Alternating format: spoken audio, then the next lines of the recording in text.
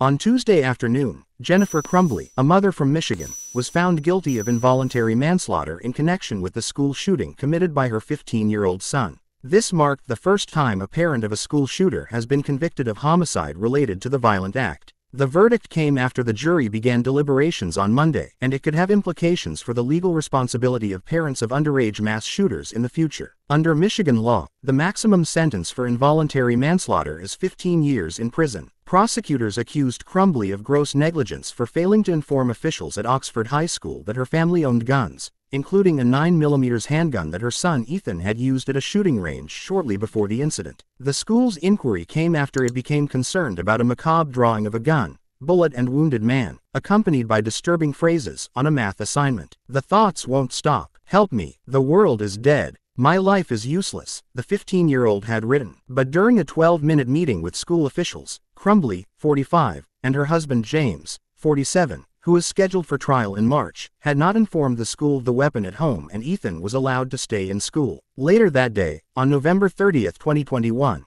Ethan retrieved the gun and 50 rounds of ammunition from his backpack and opened fire, resulting in the death of 4 students and the injury of 6 others, including a teacher. The prosecutor, Karen McDonald, highlighted during closing arguments that Ethan had drawn a picture depicting his intent, pleading for help. McDonald claimed that Jennifer knew that the gun depicted in the drawing was the same one at their home and that she was aware it was not properly stored. The prosecutor argued that Jennifer also knew about Ethan's proficiency with the gun and his access to ammunition. Furthermore, the Crumbleys were accused of disregarding their son's mental health. Prosecutors presented evidence of a journal found in Ethan's backpack, in which he expressed his parents' failure to address his pleas for help. Ethan, now 17, pleaded guilty to murder and terrorism charges in 2022, acknowledging his deliberate choice to shoot other students. He is currently serving a life sentence.